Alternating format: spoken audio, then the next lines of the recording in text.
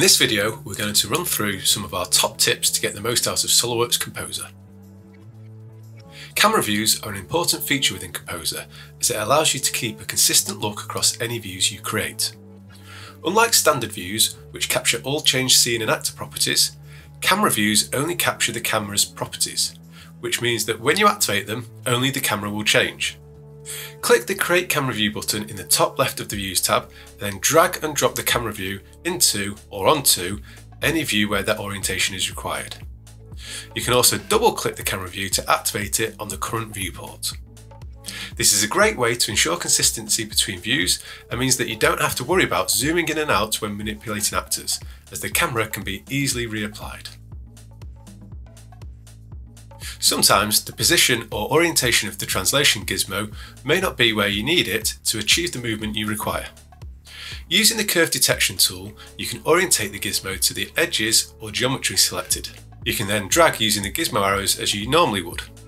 Enable detect curves from the translation tab or by holding Alt when translating or rotating an actor. It's common to need to restore an actor's neutral properties. This could be to return it to its original colour, scale or render style. But if you simply click Restore Neutral Properties, the actor also moves back to its original position too. If you only want to restore specific properties, select the actor, then Control select the required properties you'd like to restore, and then hit Restore Neutral Properties. Alternatively, if you only want to restore the neutral properties of an actor's position, instead of using the Restore Neutral Properties button, use the Restore Neutral Position button instead, or use the shortcut Ctrl-R.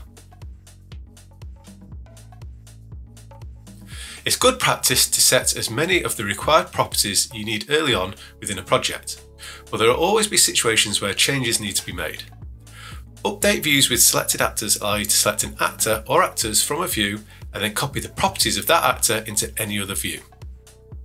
Select the actor, Control select the views, then either use the icon within the Views tab or right click and choose Update Views with Selected Actors, and now the actor will have the same properties across all the views selected.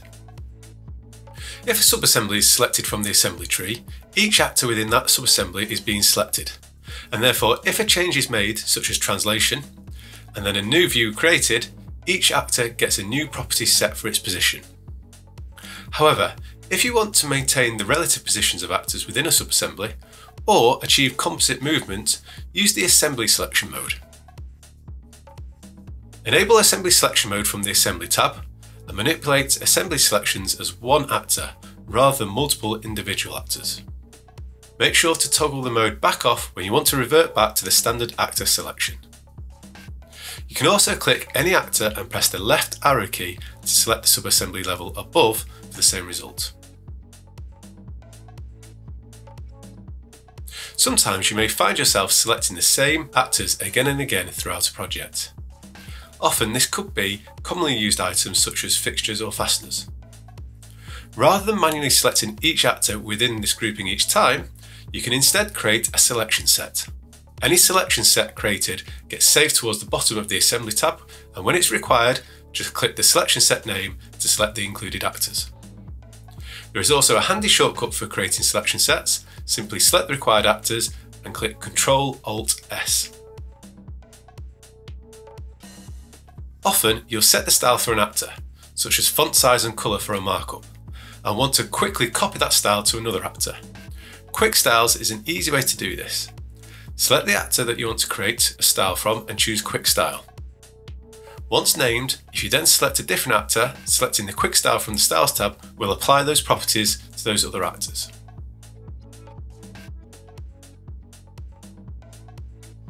Detail views are a great way to highlight specific actors within a larger view.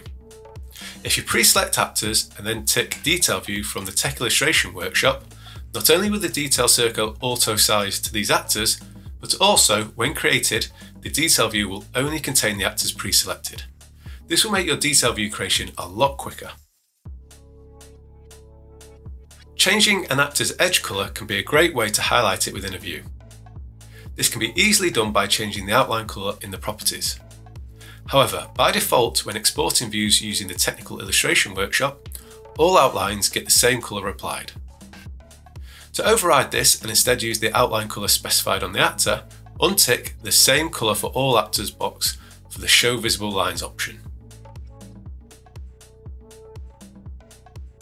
Great, that brings us to the end of this quick tip video for SolidWorks Composer.